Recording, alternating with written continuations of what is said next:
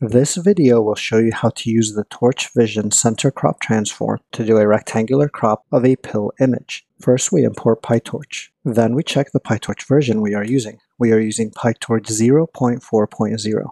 Next, we import Torchvision. Then we check the Torchvision version we are using.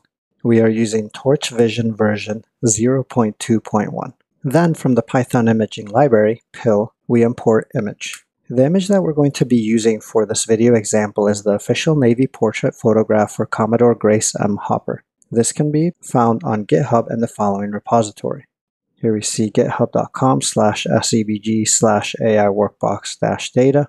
When you click on here, you'll see that I go into the images folder and then the Grace_M_Hopper folder. When I scroll down, you'll see that there's a README, and then there's the image that we're going to be using, which is 517 pixels by 606 pixels. Having saved it down into our local directory, let's load it into our Python environment using pil's image.open. So here you can see the Grace Hopper image that we just referenced, and we're going to assign this to the Python variable Grace Hopper image. Now that it's been loaded into our environment, let's take a look at the image using pil's.show operation. Let me resize it for us, and there is Commodore Hopper. Now that we have the photograph, we're going to use PyTorch Torchvision CenterCrop transform to do a rectangular crop of this PIL image. The first thing we do is we define the Torchvision CenterCrop transform. So here we see torchvision.transforms.centercrop, and we're going to pass in two numbers, 300, 50.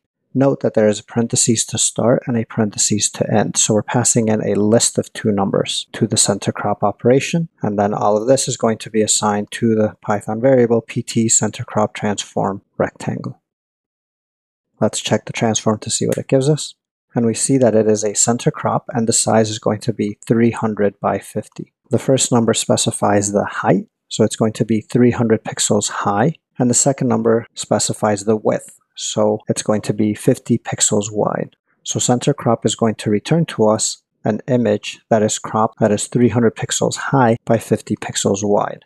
Let's now apply this to our original Commodore Grace Hopper image. So we have the Python variable pt CenterCrop transform rectangle, and we're going to pass in our Grace Hopper image to it, and we're going to assign what this returns to the Python variable CenterCrop_rectangle.